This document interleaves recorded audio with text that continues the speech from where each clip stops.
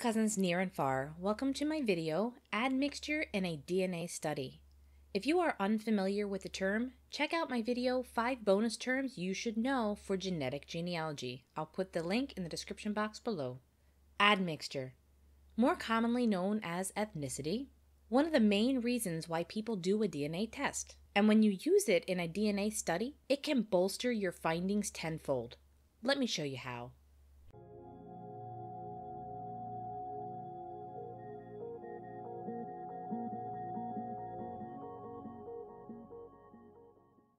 Over on the website GEDmatch, you'll find a variety of admixture tools, each honing in and drawing out different data, comparing us to corresponding DNA pools of interest, designating our segments to a region in a similar fashion as how we perceive a chromosome map. So, in an extreme layman terms example, it would be similar to identifying the surname Smith in your chromosome map, but we're calling it Germany.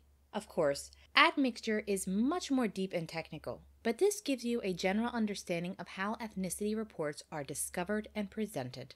So how do we use admixture in a DNA study? It's going to work in conjunction with your chromosome map. If you have a segment that you've identified on your chromosome map, you can run your DNA through an admixture program. It'll give you a color-coded map and key, so you can see the different regions as they lay represented on your chromosome. Simply locate your corresponding identified segment and see what your admixture or ethnicity is inside that segment. An example on screen is from my Mary Sweetwater video. My ancestor, Mary Sweetwater, was of Native American extraction. I've previously mapped her branch along my chromosome map. After running an admixture program suited to drawing out Native American DNA, highlighted here in red, you can see that within the segment I've inherited along the branch, presumably from Mary Sweetwater, the only known Native American along this branch, we see red spikes indicating Native American admixture or ethnicity, thus proving she was of Native American extraction.